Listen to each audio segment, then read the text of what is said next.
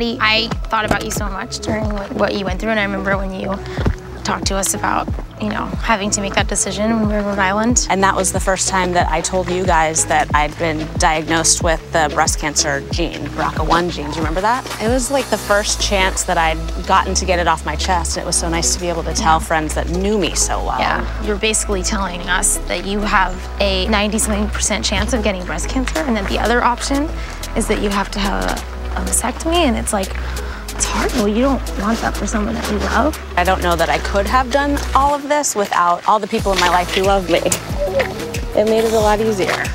You guys were so amazing. Do you remember what you did for me? I think Liz maybe came up with this idea of like having a daily care package for you so that every day after your recovery, you could open something and see that you were loved. I always tell people, send care packages, you know. It meant the world to me. It really fired me up every day and gave me, you know, something to look forward to every day. Do those kind of experiences with our friends and everything, do you ever incorporate those experiences into your songs? Yeah, 100%. I am inspired by you, and I am inspired by Di and Liz and Jules. Like, I pick up inspiration from everything. So being so close to a group of women and having these sisters, it completely has fueled my newest song, which is for women and about women.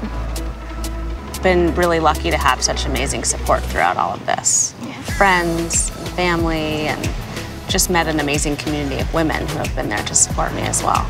Like a group of women that love and support each other, there is nothing like it. There is nothing like an amazing group of girlfriends. I love you. Love you, girl. Oh, man.